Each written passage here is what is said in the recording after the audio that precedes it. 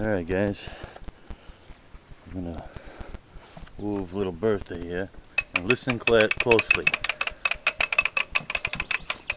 Okay, you hear that noise? That's the noise you want to hear when you pick up a David Bradley and walk it forward. Right? That's the noise you want to hear. Alright guys, emailing me. This video's going out to a couple of special guys, you know who you are. Emailing me about the hubs, how they work, why they work, what that noise is, and exactly what's going on inside there. So what we did, I took one of the parts tractors I have here, flipped it on the side, and I'm going to pull that hub off and show you exactly what's going on in there and what you're listening to. Alright? And get you a better idea of what to and what not to expect. Alright, first off, obviously take the wheel off. Okay? The easiest way I've found is flipping this on the side. Make sure the gas tank is empty. Right, you can jack it up and block it up if you can, but it's easy enough to drain down the gas tank. This is the easiest way to do it, I have found. Alright, loosen the hub. Restraining clamp there, okay? Just loosen that, slips right off. Alright, very simple, right? And that is the only thing that's holding that hub. Alright, again, get a noise. Tractor's going forward, that's the noise you're going to hear. Going backwards, you're not going to hear nothing. It's exactly the same as a ratchet head.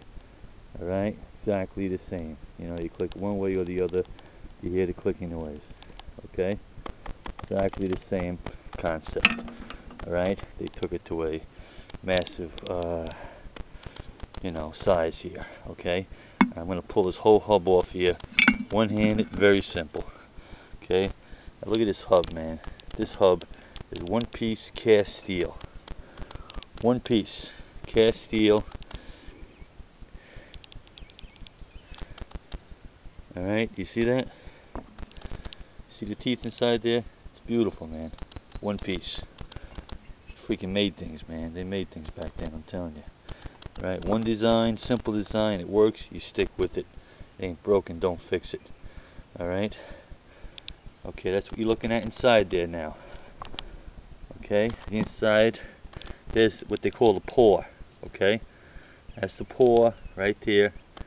Okay, and that's what this ratcheting noise, that's what you're hearing, this click, click, click around the teeth here. That's what you're hearing. If you don't hear that noise, something's going on inside here. Either the spring is broken, or the paw is loose, popped out, whatever. Sometimes, they can flop out. Alright, you see how easy they come out. It comes out really easy. Right, you want to take this apart, wash it. Again, I always say it all the time, these Bradleys, the simplicity of them is what I love. Freaking simplicity, man. Look at that, the paw comes right out. No special tools needed. Alright, take the spring out. Alright, sometimes the spring loses its spring too. Gotta replace that occasionally. I've done that on one. But that is really it. Okay, that's what you're hearing. And on the ones that reverse, basically what they have is a mechanism that flips the ratchet from one side to the other, exactly like a regular ratchet would do. Alright, and puts the strain on the teeth to go the other way. Alright, so pretty simple. The other thing why I have this open to show you is these David Bradleys, a lot of guys don't know. You look at some of them and you don't see the axles sticking out. And you look at others, the axles are sticking out. And guys ask, how come that is? Because they're adjustable. That's why that is. Right? You see this here? The whole thing slides. Right? It's adjustable. You can bring your wheels out all the way to do cultivating and stuff like that, or bring them in all the way for a tighter, stronger force on the transmission for plowing, etc. Right? So it's adjustable, and it's just one key that goes into the slot there that holds it in place. Alright? It's again, man, I say it all the time about these things, the simplicity. Alright? Don't be intimidated, take them apart, look at them. You guys are emailing me, pull it apart, man. It's the only way you're going to learn about it. Pull it apart, look at it, very, very simple. Alright, but that clicking noise, One guy actually wasn't going to buy a Bradley because he heard this clicking noise. He thought something was broken. It's not broken. That's what you want to hear. That clicking noise. You don't hear that clicking noise, you got a problem.